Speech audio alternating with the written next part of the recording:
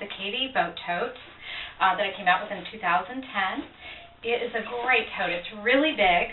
It's so that it holds a lot of different things. It has 3 pockets on the outside. It's got really nice, soft, striped handles. All the pockets go all the way down to the bottom, which is nice, so that if you have things where the pockets end here, a lot of times if you have something heavy in it, it'll tip the bag over. So having them go to the very bottom is a really nice feature. It's got 5 pockets on the inside that surround the lower half of the bag. One pocket is really large and is actually meant for a book or for files. It also has a zippered pocket on the inside, and as well as just like the outside pockets, the inside pockets go all the way to the bottom. Has my key clasp, which is a must in all my bags. Fits really nicely on the shoulder.